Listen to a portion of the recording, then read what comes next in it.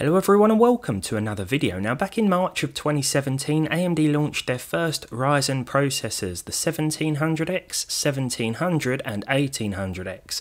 The 1800X was the most expensive at $499 and often praised in reviews for its excellent performance in CPU heavy tasks and workloads.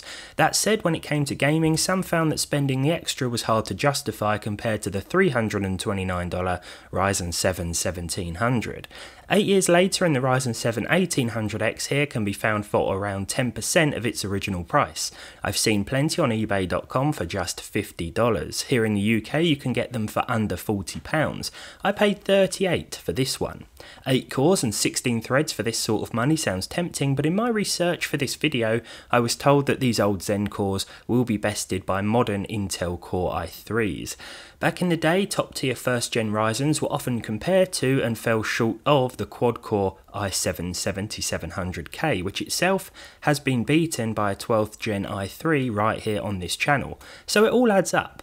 But let's take a look at the 1800X in action in 2025 to see what it's capable of. I've paired it with a 16GB Radeon RX 9060 XT, and for some context I'll throw in some comparative figures to the i3-12300 to see if new, or new-ish, i3s really are better in games and by how much. I'll add these comparative results later on in the video. I've paired the processors today with 32 gigs of 3200MHz dual channel DDR4 and began the testing with stock speeds. The 1800X will hit a maximum of 3.7 GHz when all 8 cores are utilised, as you can see here.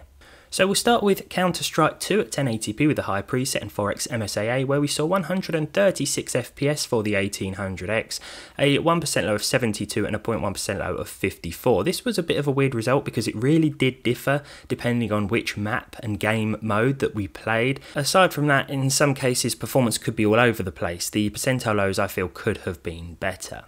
GTA 5 enhanced next with the high ray tracing preset and TAA for 81 frames per second, a 1% low of 62 and a 0.1% low of 54. This was pretty consistent given the age of the chip, and what you're going to notice throughout is that the CPU is definitely going to be the limiting factor, and that's what we want in a CPU test really, especially when we throw up the comparisons later on. Kingdom Come Deliverance 2 with high preset and SMAA2TX saw 79 FPS on average with a 1% low of 61 and a 0.1% low of 51. This was a little more GPU intensive, and in some areas the 9060 XT actually hit 95 to 100% utilization, which was surprising to see, especially with the Ryzen at stock speeds. Indiana Jones and the Great Circle was very similar, more GPU intensive here, as you can see by the on-screen overlay, and this meant that we saw 87 FPS with some pretty consistent percentile numbers, 75 and 68 here.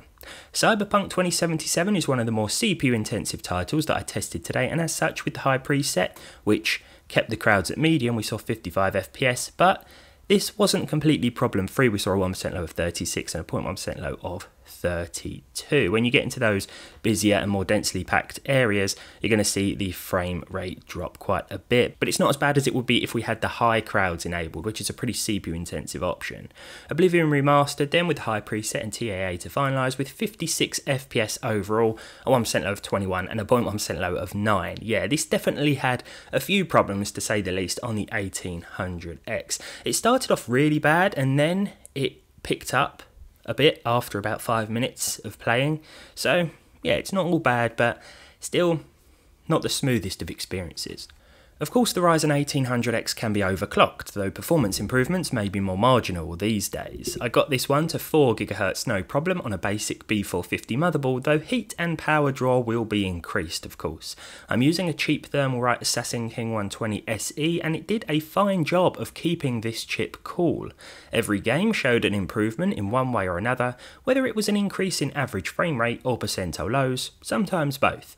I'd definitely recommend overclocking a first gen Ryzen in 2025, even if this won't completely transform the performance or save it from the stutters and slowdown that will inevitably be experienced. Let's run through some overclocked gameplay tests now, and I'll have the stock figures on screen too. So Counter-Strike 2, this time we saw 156 FPS, a 1% low of 87 and a 0.1% low of 66. In GTA 5 with the high RT preset, of course, we saw 90 FPS, a 1% low of 70 and a 0.1% low of 65. Kingdom Come Deliverance 2, of course, a more GPU intensive game, saw 83 FPS here with a 1% low of 60 and a 0.1% low of 49. Not much of a difference really compared to the stock Ryzen as expected in this one, and the same can be said for Indiana Jones and the Great Circle here, 87 FPS with a 1% low of 76 and a 0.1% low of 71. Cyberpunk 2077, 59 FPS here with the overclocked 1800X, a 1% low of 39 and a 0.1% low of 36. So a slight improvement to the average, but not worlds away in terms of those percentile numbers. Oblivion Remastered did show some improvements, though not in terms of the average, which was exactly the same, 55.5 or rounded up to 56 FPS here. The 1 and 0.1% lows were improved, up from 21 and 9 to 24 and 13 respectively, though it's not much of a noticeable difference when you're actually playing. This time, let's put the results from the 1800X at stock speeds on screen, as well as the 4 GHz overclocked results and the i3-12300 results. Core i3s from 12th gen onwards are still surprisingly capable as part of modern gaming systems, as I think these results will show. I was actually quite surprised. I'm using the same 3200 MHz DDR4 across all of these tests. So the i3 bested the Ryzen 7 1800X with both stock and overclock speeds here by over 100 frames per second. Of course, I don't have a motherboard that is capable of overclocking the i3-12300. I'm not sure if that's even possible, but I don't really think we need to do that in my opinion, and if you're buying a chip like this, you probably don't have overclocking in mind. Anyway, for GTA 5 enhanced with the i3, we saw an average of 122. This was up from 90 with the overclocked Ryzen and 81 with the stock Ryzen 1800X. We also saw some improvements to the percentile lows, up to 78 for that 1% figure and 63 compared to 70 and 65 for the 1800X. So not worlds away. There were still a few dips and drops, probably because of the 4 cores for this one, but if we just take this in terms of the average, then yeah, the i3 offered a far superior experience. Now, as I said before, Kingdom Come Deliverance 2 is one of the more GPU intensive titles, so I didn't think that we'd see much of a difference in terms of the average here, but I was wrong. 112 FPS with the i3, up from 83 on the overclocked 1800X and 79 on the stock 1800X. The percentile lows were also improved, although we did experience a few issues with that 0.1% figure. Again, the occasional dip and drop, likely because of the 4 cores here. As good as these cores are as part of the i3, there isn't that many of them, which will lead to some problems. Indiana Jones and the Great Circle, again, is another GPU intensive example, and I thought, oh, for sure this one will definitely be very similar, and it wasn't worlds away in terms of that average. It was 97 with the i3 compared to 87 with the overclocked 1800X, and the same 87 FPS result with the stock 1800X2. If we look at the percentile lows here, they're 81 and 54. And this was actually slightly worse in terms of that 0.1% figure anyway, when compared to the Ryzen, both overclocked and at stock. So I think this one appreciates the extra cores, even if the result isn't as good in terms of the average number. For Cyberpunk 2077 with the i3, we saw 88 FPS with a 1% low of 54 and a 0.1% low of 43. This was an improvement overall compared to the 1800X. There were still a few dips and drops to be expected.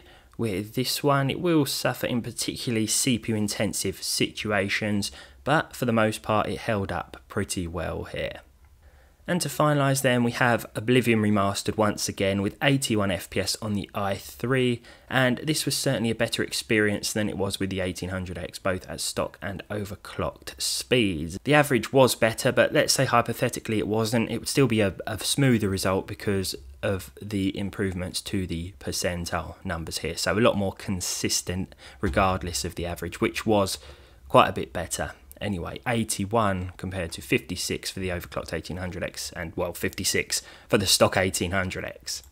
But there we have it. The Ryzen 1800X doesn't make much sense in 2025. The good thing is that if you do have one, then you've got an AM4 motherboard, which will make upgrading to a newer Ryzen hassle-free. You might just need a BIOS update. Even the Ryzen 5 3600, for example, would offer superior gaming performance, and that would make a nice upgrade path.